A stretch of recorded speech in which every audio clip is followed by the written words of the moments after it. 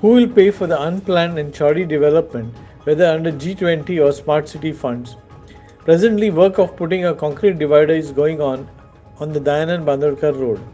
However, the work appears to be unplanned, shoddy, and unsupervised by the PWD engineers.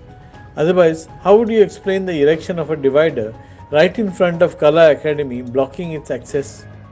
On Tuesday, the divider was demolished. Now, who will pay for the waste of funds? Will this be borne by the contractor or the people? Bureau Report, Herald TV.